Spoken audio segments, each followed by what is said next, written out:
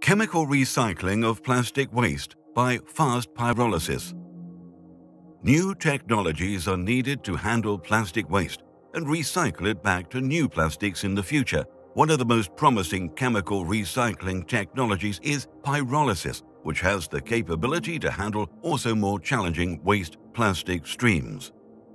In pyrolysis, the degradation of organic materials takes place under the effect of heat and in the absence of oxygen. To obtain high wax and oil yields, good temperature control, and very efficient heat transfer to plastic particles is needed.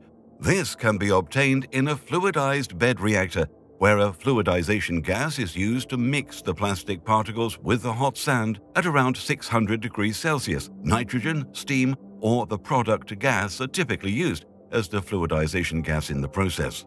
After the pyrolysis, reactor cyclones are used to separate char, sand, and inorganic materials from the gases before the quenching of the product vapors. For product quenching, scrubbers, impact separators, and electrostatic precipitators are used to cool the gas and separate the liquid droplets from the non-condensable gases. Depending on the process conditions, pyrolysis yields typically a mixture of wax and liquid as a main product, which can be further upgraded into chemicals, fuels, and new plastics in an oil refinery. Besides liquid products, a hydrocarbon-rich gas is also produced, which can be used for olefin production or in the pyrolysis process for providing energy for heating. Upgrading plastics pyrolysis waste by hydrotreating at VTT. Plastics pyrolysis oil typically contains several impurities, such as metals, halogens, acids, oxygen, sulfur, and nitrogen, depending on the quality of the feedstock.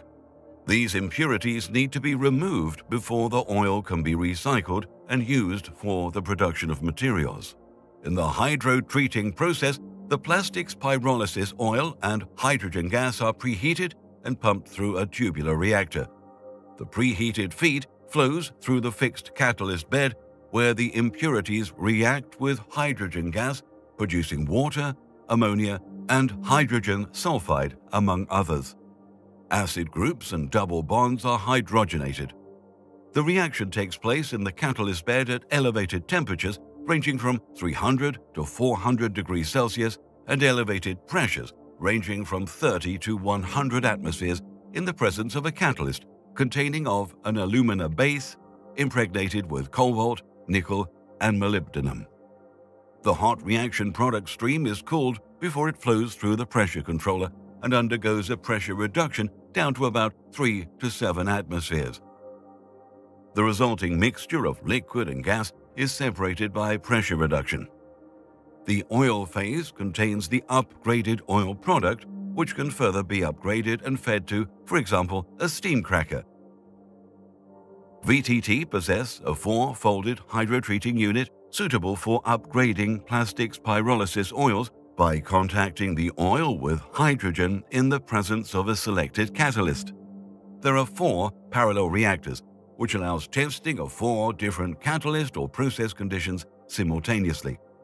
The diameter of the reactor tubes is 16 to 19 millimeters, which makes the testing of industrial-size catalyst extradates possible.